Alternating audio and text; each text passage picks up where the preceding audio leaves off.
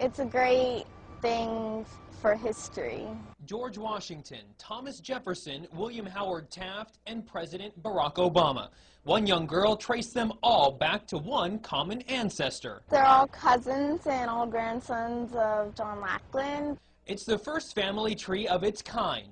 Pouring through more than 500,000 names for months, 12-year-old Bridge Ann d'Avignon discovered that all the U.S. presidents, except Martin Van Buren, are related to the former King of England, John Lackland Plantagenet, signer of the Magna Carta in 1215. Mildred Reed is his first great-grandmother on George Washington.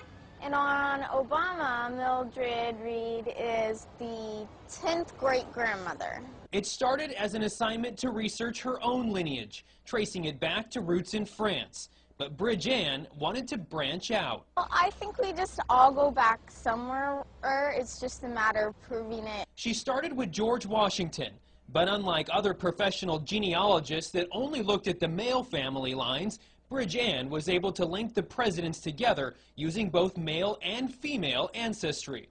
Before this, historians had only been able to link 22 family trees. She kind of created a triumph of women's studies here. Bridge Ann also figured out she's an 18th cousin of President Obama, something she hopes to be able to share with him in person. I've written a letter to Obama, but I just gotten standard reply. I hope to meet the president and explain it to him. In Paso Robles, Adam Rakusin, your Central Coast News.